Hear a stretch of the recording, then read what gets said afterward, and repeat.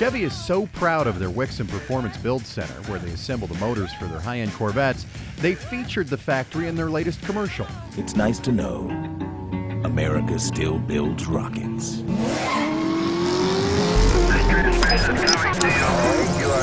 The UAW workers here pump out engines for Chevy's most expensive and sought-after Corvettes, the 638 horsepower ZR1 and the 505 horse Z06. This would be the first station in the assembly process. We start with a bare block.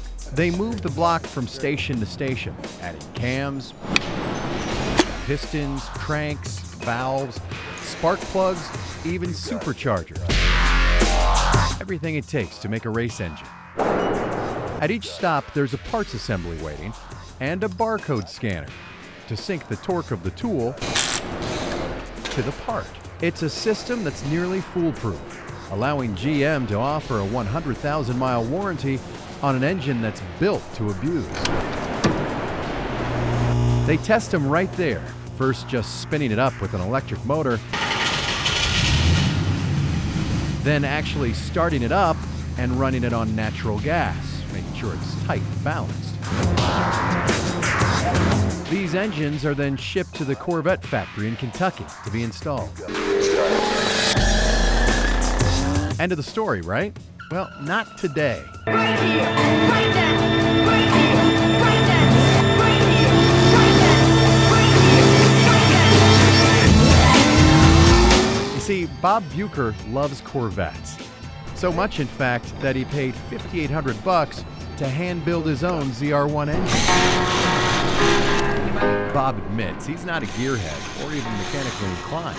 He just signed up for the Corvette engine build program. They are expected to bolt on and assemble every aspect of the engine. Customers get expert advice and guidance throughout the build, like a boss hovering over them. Keep in mind, this is all for fun, but it's serious business. We've come a long, long way together.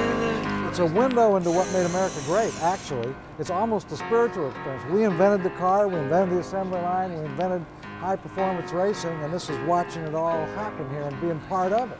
As Bob attaches the intercooler, one of the final touches, he says this has got to be one of the top 3 things he's ever done. I put this up there with a couple of things. Rafting the Grand Canyon, and the first time I really went into the Rocky Mountains. It's sort of that magnitude. And probably the best part, once Bob's nameplate goes on the engine as the builder, this car becomes an instant collector's item. It's a collector's item for Bob and Bob's son Bob and Bob's grandson Bob, actually, is what it is. Good thing it still has that 100,000-mile factory warranty. Sounds like it's going to be around for a while.